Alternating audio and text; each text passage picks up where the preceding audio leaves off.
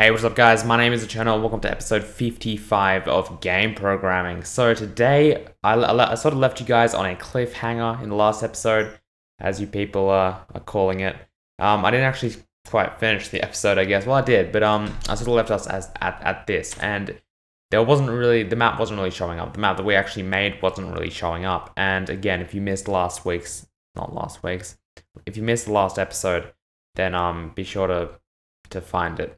I was just thinking of a way to like link you guys to it, but there's really no way. Just go to my channel and find it and watch it, because otherwise you have no idea what I'm talking about. But anyway, last episode we made a map and we ended up without the map. So there are a few crucial problems in the code right now. So first of all, I don't know if you guys picked up on this. I read some of the comments, not all of them, but I'm not sure if you guys picked up on this, but you can see that we've got this generate level method that actually, converts pixels into tiles, but hey, like it's not really actually being called anywhere. So if you right click on generate level, hit references and then workspace, then over here, you'll find that the only place that is being referenced is level over here. So if we double click, you'll see that the only place it's being called at is this level constructor.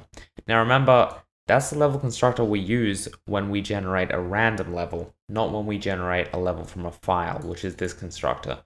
So very important that you copy and paste that into here, so that after we load level, we do generate it just as we did with the spawn level, with the random level. So this actual generate level method actually, runs and generates our level. Very important stuff. The other thing, well, there's actually quite a lot more, but the other thing is over here we've got this system that deals with handling like void tiles, and that's not exactly the right way to do it. That is a way to do it, but it's a bad way to do it. So first of all, let's isolate this by itself. The way that I prefer to do it is actually this way. So instead of doing this, I'd rather just calculate and basically say that if we're out of bounds of here, right?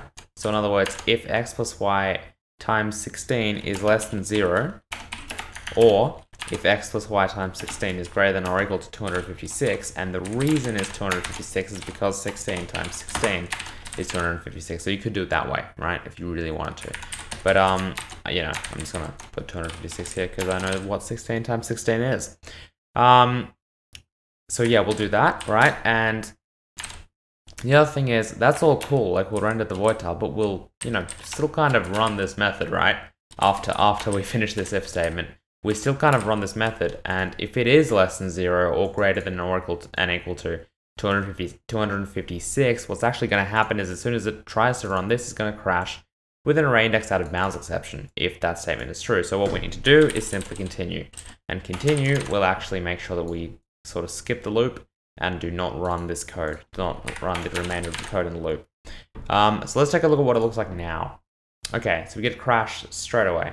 And the reason we get a crash is this is probably going to be a null pointer exception. Oh, I actually didn't hit debug. But, okay, yes. Yeah, here we go, null pointer exception. Now, that's kind of obvious, and the reason we've got a null pointer exception is because it happened at this line, and the only thing that can cause a null pointer exception here is obviously level.pixels. So because it's an array integer, I can pretty much deduce straight away.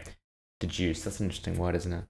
Anyway, I can deduce straight away that level pixels just hasn't been instantiated, kind of like tiles has, but this hasn't. So let's make, right after tiles, let's make level pixels equal to new int width times height.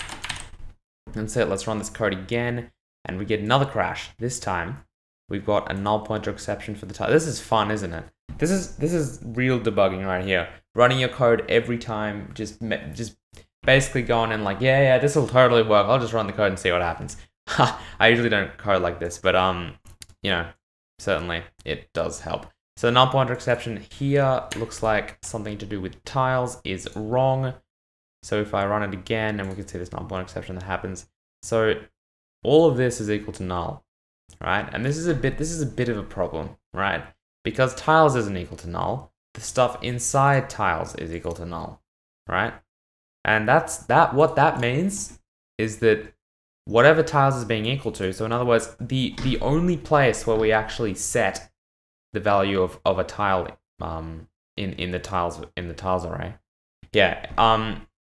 The only time where we actually assign a value to each of the tiles in the tiles array is over here in generate level. So what that means is none of these statements are true.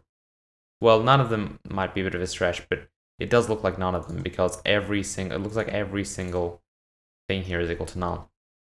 So what that means could mean one of two things. First of all, it could mean that the level file just isn't found, but obviously it is, otherwise we would actually throw an exception here.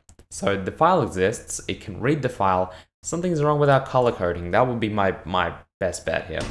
That would be my my expert opinion. So let's open paint.net and let's have a look that we haven't actually screwed up the colors. So the first one is tile the grass, right? So there's probably a better way to do this. The better way to do this would probably be to actually open up our actual level file. So right click, open with paint.net. All right, here we go.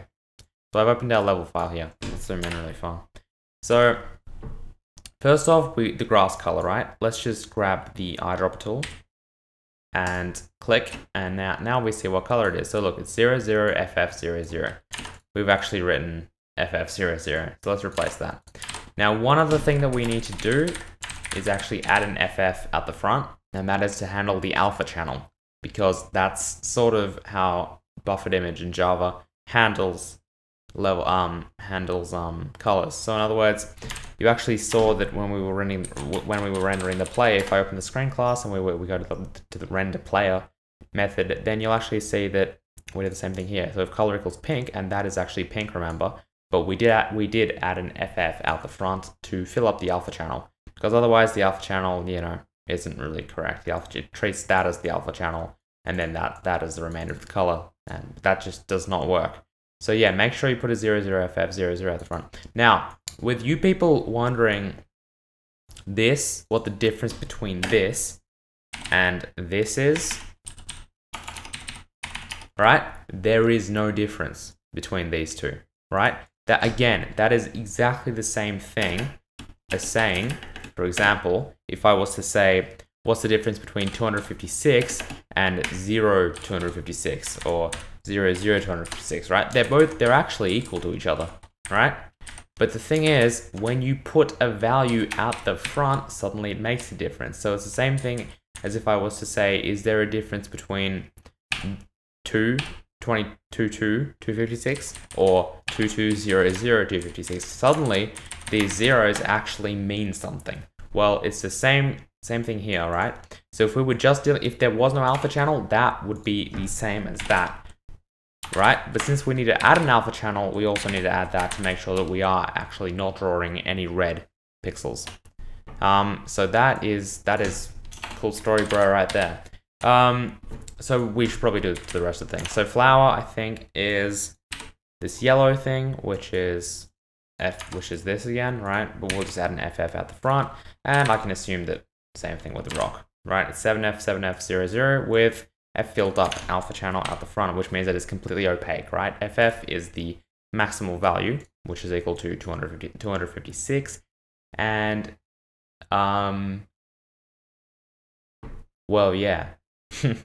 Max value means that it's completely opaque, right? 0 would mean it's completely transparent, so like 0% opacity. FF means that it's completely opaque, or 100% opacity. So yeah, and we'll check that. Yep, that is 7F7F00. Add an FF at the front, and we've suddenly got a color with an alpha channel. So let's take a look at running that. Whoa, check that out. We've got our map. So if we actually look at the map, we see that in the level file, we sort of drew a bit of a thing there with these flowers in the middle, 2 rocks on the sides. Let's take a look here and check that out. Still running at like 3,500 frames per second. And we've got the 2 little rocks, and we've got the flowers in the middle. So yeah, check that out. It's pretty sick, hey? Now we do get this wrapping here. You can see that it's sort of wrapping. It's actually going up one as well. That's just you know, some coding issues, I guess. But no, that's just sort of how it's working right now. That's how it's set up. I just wanted to show you guys this technique of doing a level. Just because, you know, I guess this show is sort of about learning. And yeah, so you guys should know all the methods, I guess. So this is one of the methods, and I would never use it, to be honest. I'm just gonna be straightforward here. I would never use this method, which is the method of actually converting pixels into tiles. Where are we? Converting pixels into tiles, right? And then finally, you know, doing this thing. Like, it's messy in my opinion. I would rather use the get tile method.